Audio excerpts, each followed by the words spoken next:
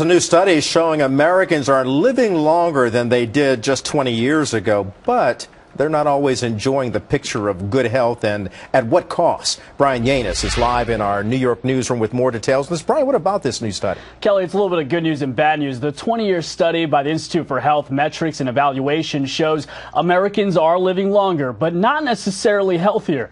The study, published in the Journal of the American Medical Association, measured data in 187 countries, showing the life expectancy in both men and women in the U.S. rose from 75.2 years in 1990 to 78.2 years in 2010. But while Americans are living longer, they're spending more years suffering from non-fatal chronic disabilities like depression, anxiety, bone and joint diseases, and chronic illnesses like diabetes and Alzheimer's.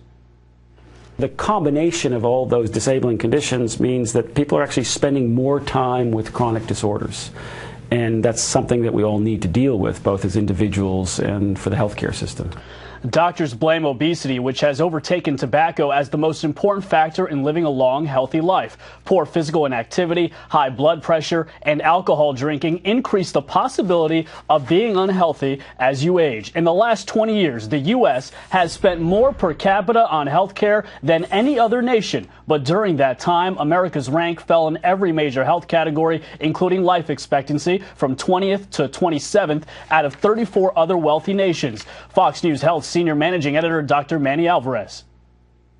Individual responsibility becomes very important in other nations. You got to show up for your appointments. You got to take your medication. You got to follow the instructions when it comes to lifestyle issues. Caring for chronic disabilities and obesity accounts for nearly half of the cost of U.S. health care. Kelly? Wow, that's a lot of work that we've got to do. A lot of heavy lifting there. No pun intended. Thanks, Brian.